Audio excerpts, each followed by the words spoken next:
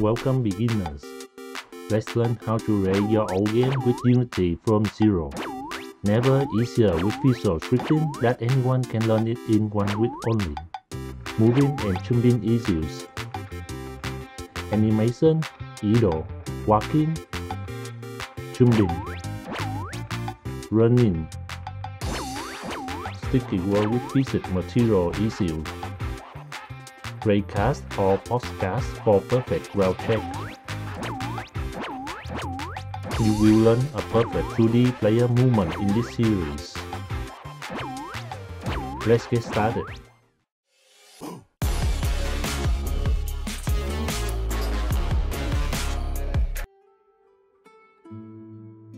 After you install Unity Hub from website unity.com, open it and click to create new project.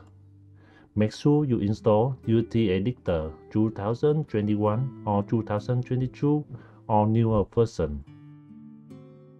Next, choose 2D template. Name your project.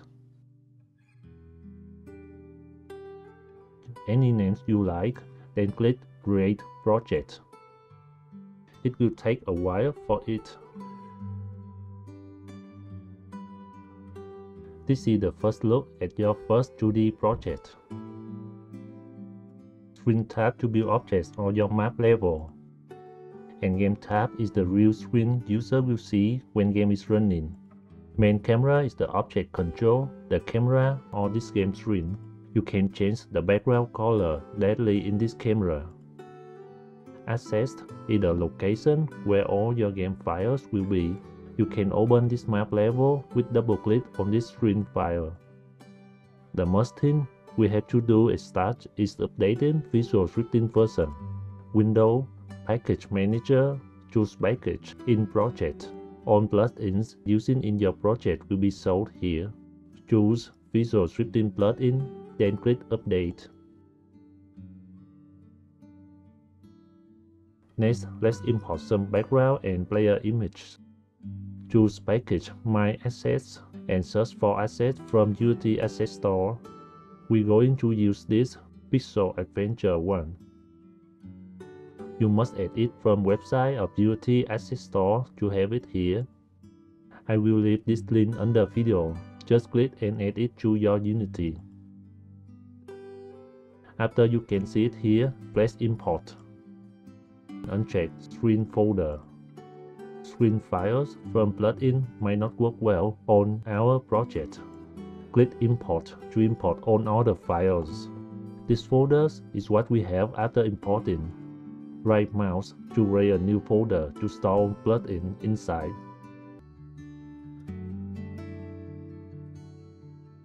Let's open that asset folder to create our first background. There are many background images here. Choose one you like. I will get the pink one. Drag and drop it on hierarchy. It shows up on the game screen now. Right side is its information, name, scale, and all its components. Let's change its draw mode to tile. This tile mode will duplicate the whole image to fit its size. There is a warning here. Choose that file, change mesh tile to full red. Then click Apply. The warning has gone.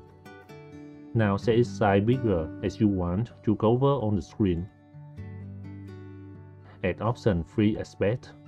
You can choose your game screen size. Change this background object to sky. Right mouse, to the object, Sprites, Create Square Object. Name it Round. All new objects should be reset, transformed to position 0. If you don't see it here, open Tab Screen. You can see the square mark under this sky background. It's using layers to arrange images. Image and object with layer which has bigger number will be in front. Change this layer number to 1. Now you can see it. You should change layer of background objects to smaller number. That all new objects will be always in front of this background. Or you can create new layer and put objects to that layer. Add sorting layer and name for new layer. Then put any objects you need in front to this layer.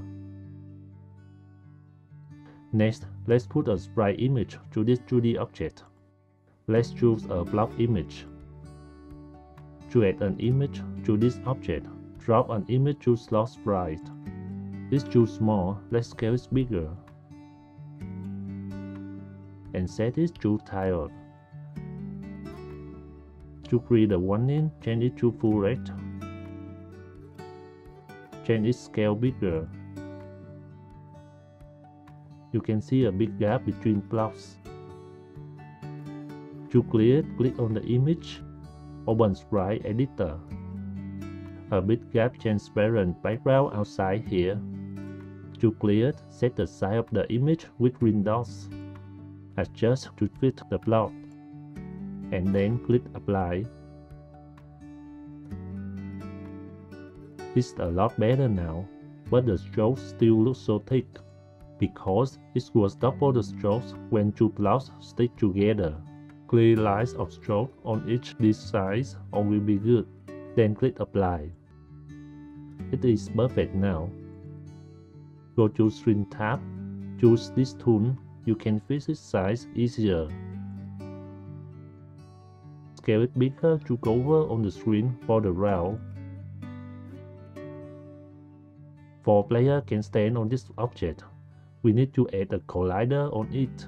Add a box collider 2D because this is a 2D object. If you want player go through the obstacle, check this is trigger. Click Edit Collider to adjust its size. Scale the size of collider to cover on the round object.